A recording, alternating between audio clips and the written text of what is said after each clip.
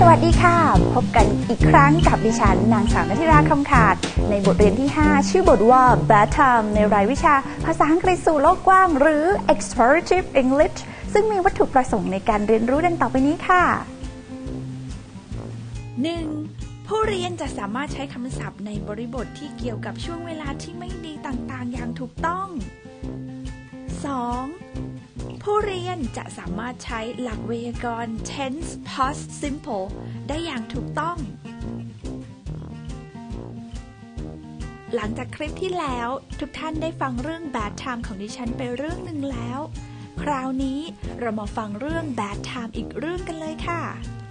เรื่องนี้เกิดขึ้นที่ห้างแห่งหนึ่งในจังหวัดพะเยาหลังจากที่ดิฉันจ่ายเงินค่าเสื้อเชิ้ตไปแล้วประมาณ3 ชั่วโมงดิฉันก็พบว่าเสื้อตัวนั้นมีรอยเปื้อนและแขนเสื้อก็สั้นเกินไปด้วยดิฉันรีบกลับไปที่ห้างเพื่อขอคืนแต่เจ้าของร้านไม่ยอมให้คืนเสื้อค่ะมันแย่มากๆเลยที่ต้องเสียเงินและก็ใส่เสื้อตัวนั้นไม่ได้นี่เป็นเรื่องแย่ๆที่เกิดขึ้นกับดิฉันอีกเรื่องลองมาฟังในรูปแบบภาษาอังกฤษกันบ้างค่ะ My bad time occurred in a department store in Payao after I paid for a new shirt that was very cool and expensive for 3 hours. I found that the shirt had some stains and the sleeves were too short. So I rushed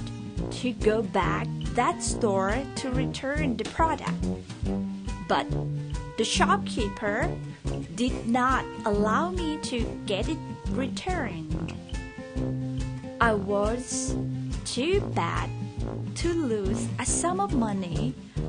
and could not wear it. เป็นไงบ้างคะฟังกันทันไหมคะถ้าไม่ทันลองดูข้อความที่ขึ้นนี้อีกทีค่ะมีใครรู้ความหมายคำศัพท์หมดทุกตัวบ้างคะดิฉันว่าเรามาดูคำศัพท์ที่น่าสนใจจากเรื่องเล่าเมื่อกี้กันค่ะสังเกตจากตัวหนามี6คำด้วยกันค่ะมีคำศัพท์ที่น่าสนใจดังนี้ค่ะ 1. occur occur เป็น verb มีความหมายว่าเกิดขึ้นค่ะ Number 2. stand stand เป็นคำนามนะคะมีความหมายว่าเป็นคราบหรือรอยเปื้อนค่ะ Number 3. sleeves sleeves เป็นคำนามนะคะแปลว่าแขนเสื้อค่ะ Number 4. rush rush เป็น verb นะคะแปลว่าเร่งรีบค่ะ Number 5. shopkeeper shopkeeper เป็นคำนามนะคะหมายถึงเจ้าของร้าน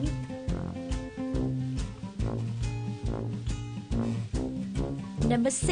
6. allow allow เป็น verb นะคะแปลว่าอนุญาตค่ะหลังจากที่เราได้เรียนรู้คำศัพท์กันแล้วตอนนี้เรามาทำแบบฝึกหัดกันนะคะมีแบบฝึกหัดอยู่3ข้อเริ่มกันเลยค่ะเรามาเริ่มข้อแรกกันเลยค่ะดูโจทย์ดีๆนะคะข้อ 1 My bad time when I went to a market ตัวเลือกที่ให้คือ A rushed B stained C occurred D shopkeeper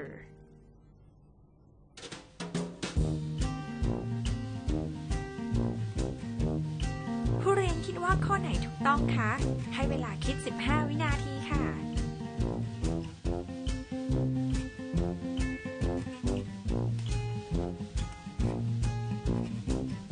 หมดเวลาค่ะได้คำตอบไหมคะคำตอบที่ถูกต้องคือข้อ C นั่นเองค่ะเพราะข้อนี้ต้องการส่วนที่เป็นกริยาดังนั้นตัวเลือกข้อ B และข้อ D เราตัดทิ้งเลยค่ะส่วนข้อ A กับข้อ C เป็นกริยาทั้งคู่แต่ความหมายที่เหมาะสมที่สุดคือคำว่า occurred ซึ่งแปลว่าเกิดขึ้นความหมายของประโยคนี้จึงหมายถึงเหตุการณ์ที่ไม่ดีเกิดขึ้นกับฉันตอนที่ฉันไปตลาดนั่นเองค่ะพูดซ้ำอีกรอบนึงนะคะ My bad time occurred when I went to a market มาต่อข้อที่2กันนะคะ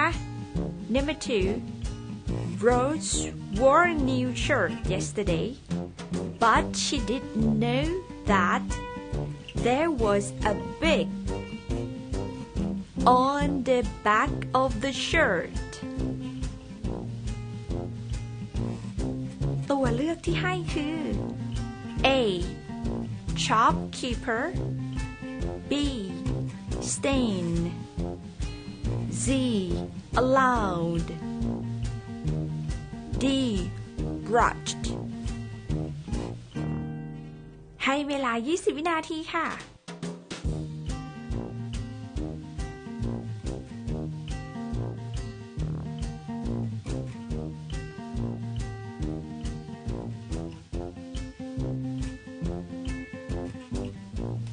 หมดเวลาค่ะ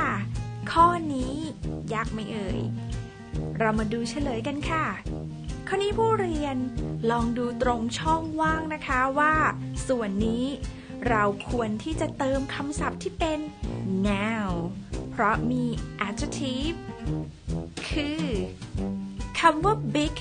มาขยายคำนามที่อยู่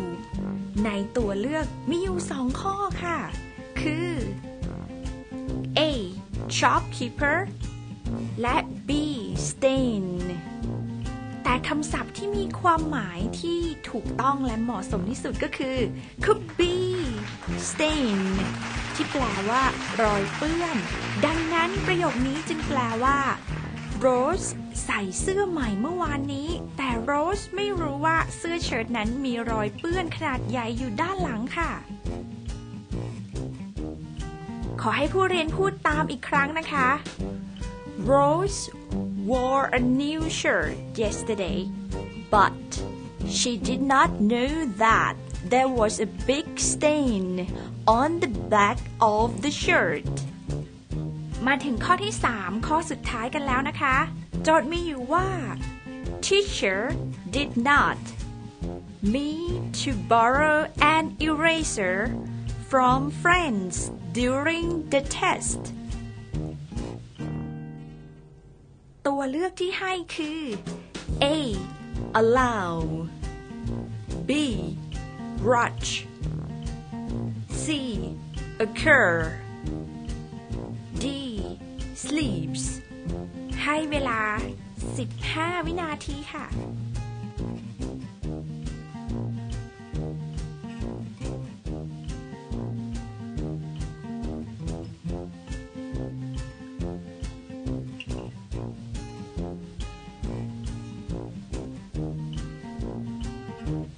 หมดเวลาค่ะ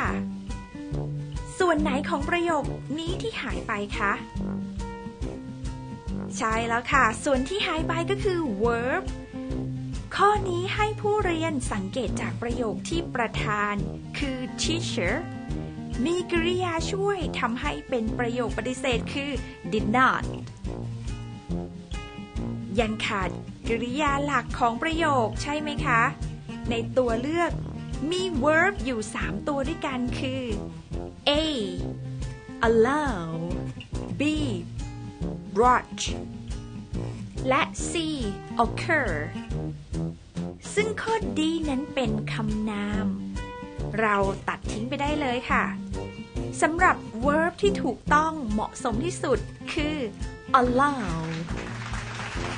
ที่แปลว่าอนุญาตนั่นเองค่ะเพราะประโยคนี้แปลว่าคุณครูไม่อนุญาตให้ฉันยืมยางลบจากเพื่อนขณะที่สอบค่ะผู้เรียนพูดตามอีกครั้งนะคะ Teacher did not allow me to borrow an eraser from friends during the test เป็นยังไงบ้างคะถูกต้องหมดทั้ง3ข้อไหมคะไม่ยากเลยแน่ๆนะคะลองมาทบทวนประโยคทั้ง3ประโยคอีกครั้งค่ะ My bad time occurred when I went to a market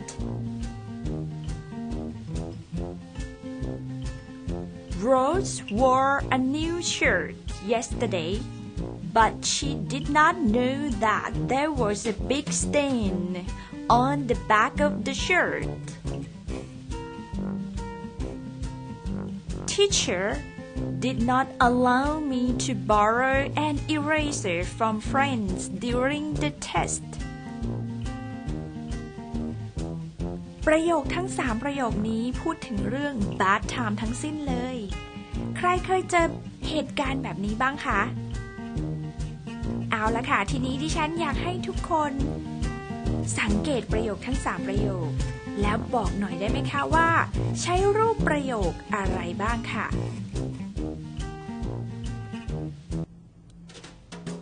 ใช่แล้วค่ะรูปประโยคของ past simple ต่อจากนี้เราจะมาทำความรู้จักกับ past simple ใครที่รู้หรือเข้าใจแล้วก็ถือว่าเป็นการทบทวนแล้วกันนะคะ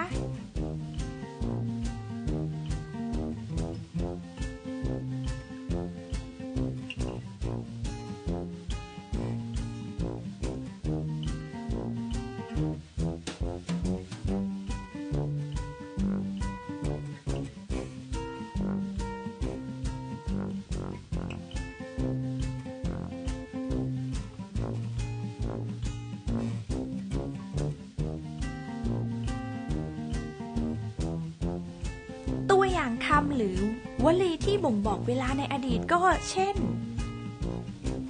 last เช่น last week last month last year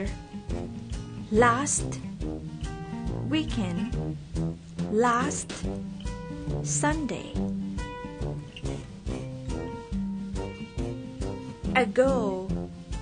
เช่น 5 minutes ago an hour ago 4 days ago a week ago yesterday morning yesterday afternoon yesterday evening อย่างนี้เป็นต้นค่ะ